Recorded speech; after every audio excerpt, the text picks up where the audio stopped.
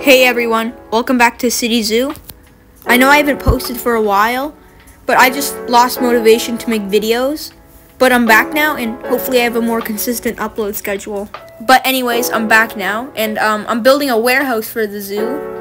And I'd imagine this is like a old warehouse that got renovated.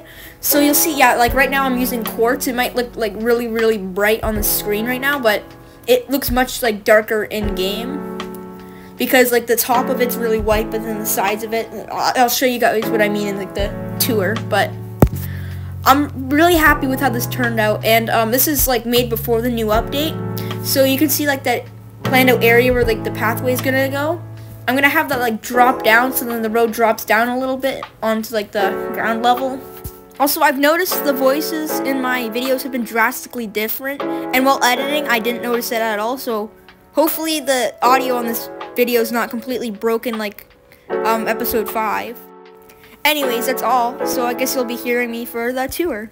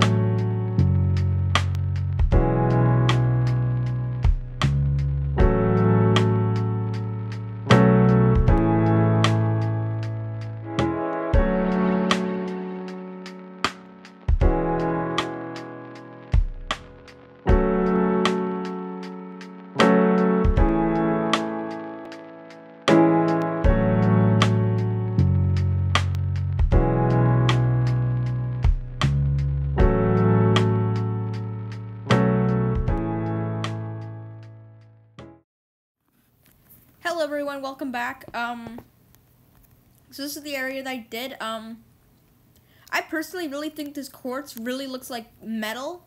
like the metal sheets on like the side of a warehouse. They have this little like garbage area back here.